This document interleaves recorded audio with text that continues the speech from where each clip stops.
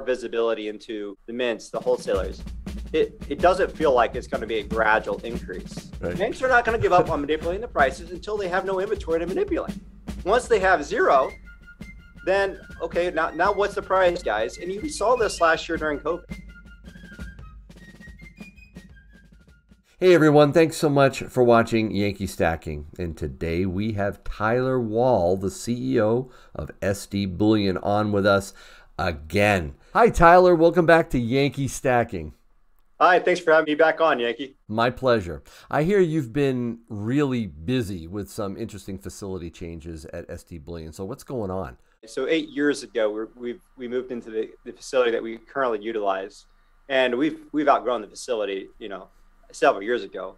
Our debt-free policy has probably delayed that move a little bit longer than what most businesses would have done. But for us, this new facility for the scale that we're at currently, I mean, no longer are we getting in boxes from our mints and suppliers. We're getting pallets, and we're getting many pallets, and Brinks trucks deliveries, stuff that we weren't experiencing 8 years ago is now the scale that we're at now. So having that ability to move pallets in large 25,000 ounce pallet silver, full of silver around our facility is a big deal. And then furthermore, our depository is also a big deal. I mean, SD depositories continues to grow. There's a lot of people that have taken advantage, a lot of higher net worth individuals where maybe it doesn't make a lot of sense to store several $1 million at your house. Maybe there eventually becomes a tolerance level that you say, I have maybe some in my house, but maybe I want to store some with somebody I trust. And we're seeing a lot of that come into play. Furthermore, there's this sales tax, issues. Luckily, we've got a couple of states where, the state of Ohio is one where we've got sales tax taken back off the books where people from Ohio can purchase without sales tax now. But there's some other states that still tax precious metal transactions, and there's no sales tax. It falls underneath the Michigan sales tax rules when you purchase and you put it in the depository. So we've seen a lot of interest in that area. And then furthermore, we should be able to get IRA approved here shortly thereafter. So once we get an IRA approved depository, there's tons of customers that have asked us to store their IRAs at our depository, and that just hasn't been available to them so far. Since we last talked, gold and silver got hammered. Gold's down about 10%, I think, from February's highs, and it's now just running flat. Silver's down over 20% during that time frame. That's technically a bear market now in silver. Why the pain? It's very frustrating, I guess, to be a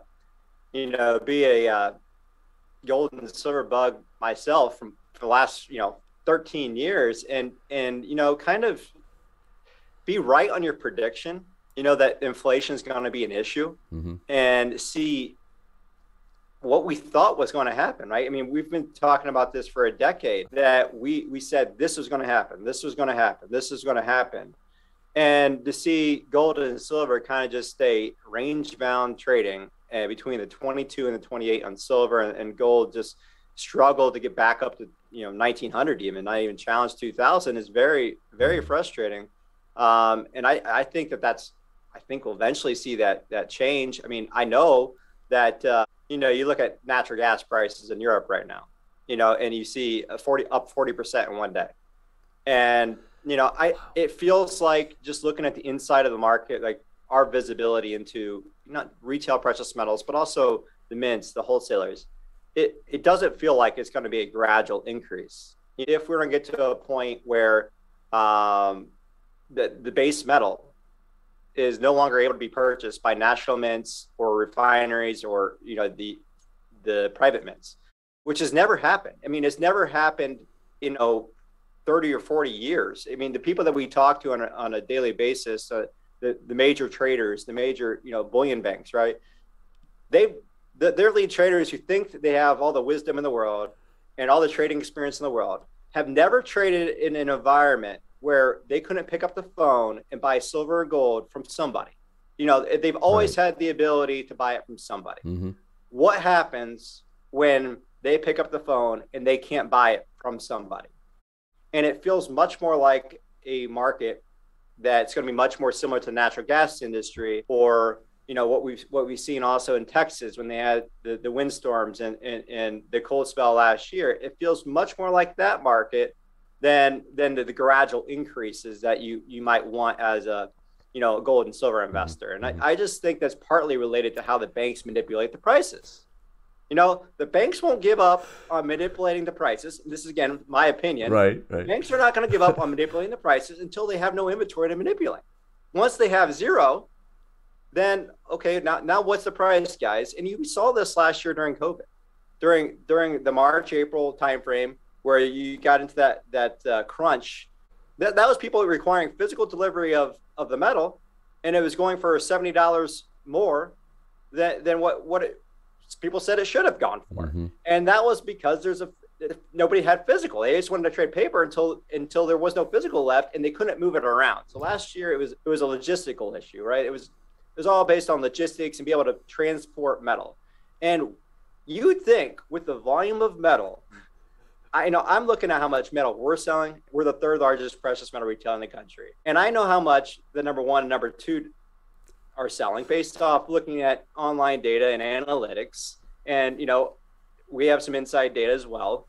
And I'm thinking, like, if you just add up how much we're selling plus those two, I don't know where all this metal is coming from. I mean, we've been doing this for a year and a half, and I'm wondering at what point is there no metal to be found? And I'm not talking about retail friendly metal. I'm talking about buying metal from a mint or national mint, and them not having the metal to produce.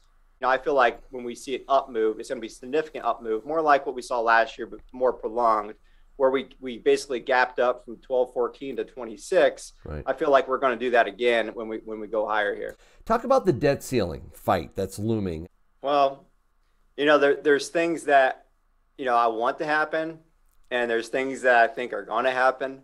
And, it's kind of like one of those things where if it's kind of contradicting, right? If they behave like I think they're going to behave, then precious metal prices go up. If they behave in the best interest of the country, then precious metals might be static or they might go down.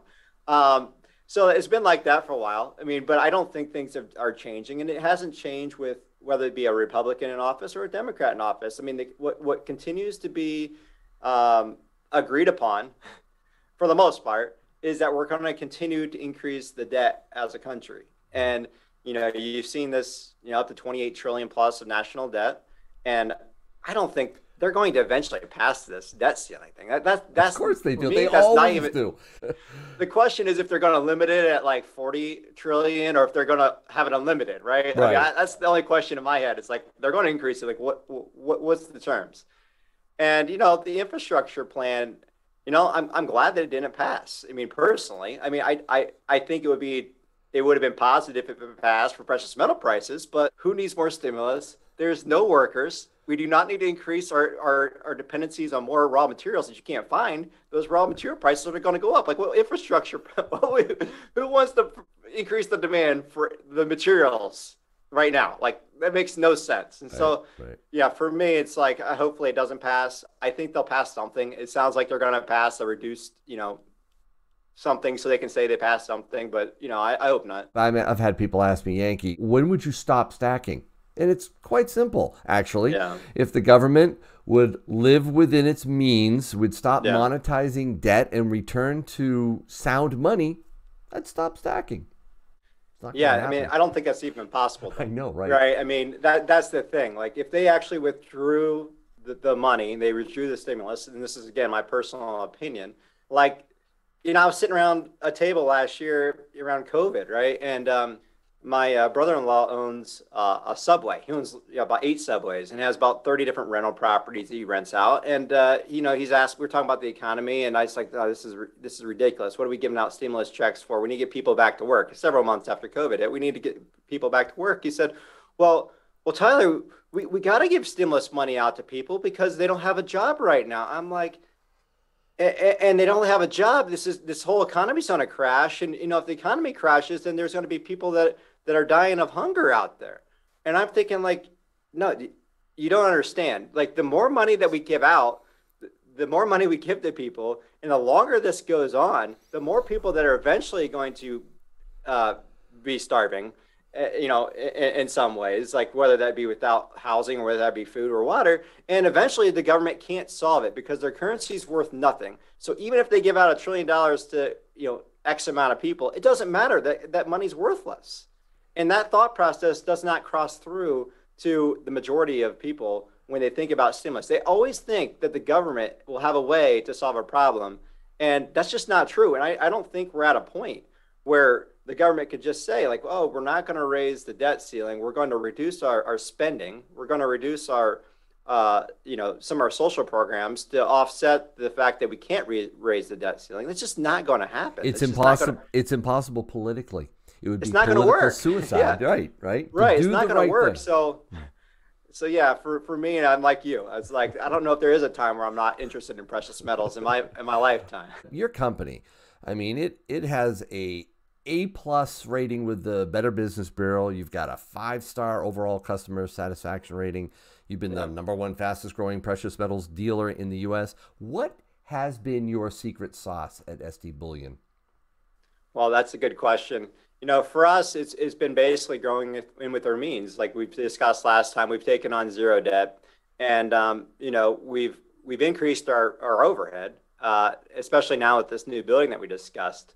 But at the same time, it's been in perspective of our volume, and so we've been able to continue to have low prices that we strive ourselves, we pride ourselves on is the low prices, and then also offering the fast service. And so I'm complaining about the shipping prices, but typically we're trying to ship as fast as possible. So we never want to be that place where somebody places an order and we're 2 to 3 months out from shipping their order. Our goal is to ship out in a normal market 1 to 3 business days. And the faster we can get our products to people, the more often they buy from us. They're like, wow, that was so easy. They're used to an Amazon-like experience, and that we try to strive ourselves like an Amazon experience. And so I think it's been a combination thing, low prices. We probably are some of the most outspoken, people in this market because we care so much about precious metals. Like we've talked about, I was a stacker from the very beginning before we even started this company. So I understand other stackers, and I understand why I want to buy the metals. I can come on here and talk about metals because I personally own them, and I have for a while. And and I think that probably gets relayed through our website because when we started out, all we knew was bullion, right? I mean, we didn't care about these graded products or these numismatic products. Like we love bullion, we love low price bullion, and we know the shipping service has got to be good, and we want our website to be really good, and the payment options to be good. So I think you combine all those different things, and that's what has led to SD Bullion's success. And we definitely appreciate partnerships like yourself, and you found us as a customer, and we value everybody else that's pretty much started from us from the ground floor up, and now have started their YouTube channels, and we're on their channels talking to the people that you've been educating with for the last several years. Yeah, thanks so much for that. I really appreciate it. It's sdbullion.com/Yankee. If you want to check out that link, I'd appreciate it. In fact, I think that still sends people to the Silver Eagle sweepstakes. That's still on, yes. Right? Yeah, That's we're giving exciting. away a month V2 2021 Munster box. I believe it's being given away in 3 months, a little bit over 3 months. And so encourage your listeners to sign up for that. It's something that we've had a lot of interest in, like you might imagine. And, it's one of those things where it's like, I'd like to take another 500 ounces off the market to give it to somebody too. So yes, it's a marketing expense, but the second thing is it gets more ounces out the door and into somebody else's hands. So 2 months ago, we were buying 90% silver at less than $1. I mean, it came down to less than $1. Like it spiked like $6 or $7 during a year ago during COVID, and it hung there for a while.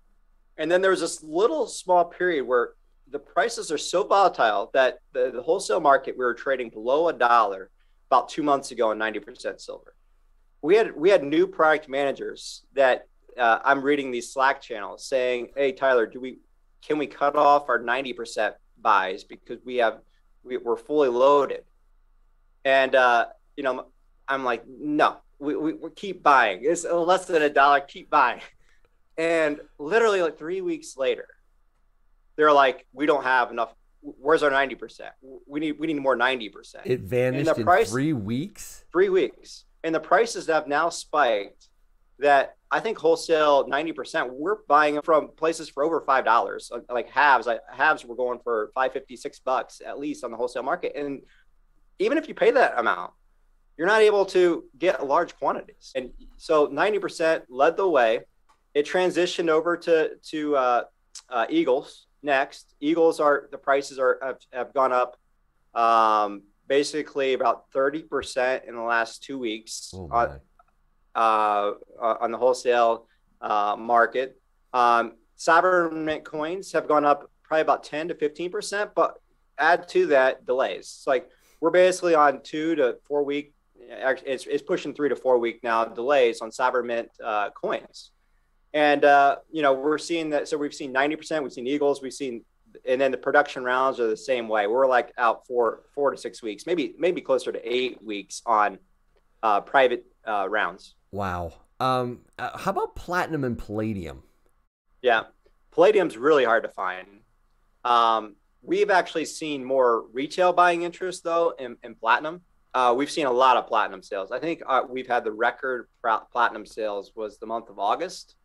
When the prices have kind of gone down, and that's been pretty steady demand. So I think that Palladium's, we would actually have a lot more Palladium sales too if we could find it, but it's very hard to find Palladium.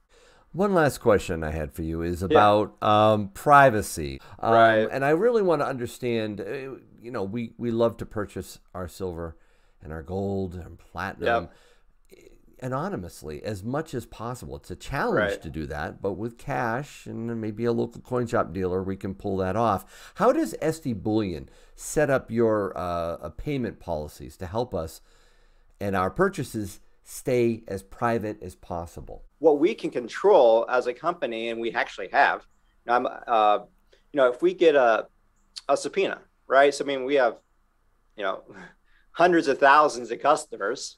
And if we get a subpoena because somebody passes away and their assets are in a trust, or they get a subpoena because somebody is, getting a divorce and their spouse wants to, they get the proper subpoena, we have to provide information on that. But it does have to be subpoenaed properly too. We make them go, this is different than a lot of businesses. Our attorney, our attorney does not let us just release information just because some law enforcement agency reaches out to us and tells us that this is what's going on. Can you send us information? They're going to have to present a subpoena and serve it properly to us for us to be able to release information. So I had a talk with our attorney, our internal legal counsel, and he's like, we're gonna make them follow through this. And the law enforcement, I don't know if it's somebody, Department of Justice of some sort. You're like, I've never done this in 15 years. I've never done this. Like if I email Google, they have a separate email or a phone number for us to send information to, and they just release it. If and they're naming off, Microsoft and all these, and we're like, well, no, that's no, we're not doing that because we have a privacy policy, and that says you got to subpoena this correctly. So we definitely understand the stacker and understand the reasons for privacy. I would encourage that if you want to understand privacy as it relates to our payment methods, though, realize what those payment methods do. Realize that if you write a personal check or a money order cashier's check, look at the place you have to get a money order cashier's check, or look at the place that you have to get a check from, or who you write a check from. They're going to be the ones that are potentially turning in your information, not us. If you've never purchased your silver and gold from Tyler's company, you definitely need to check them out. Use my link if you want, sdbullion.com/Yankee. Thanks again, Tyler. Really appreciate you joining me. Thanks for having me on, Yankee.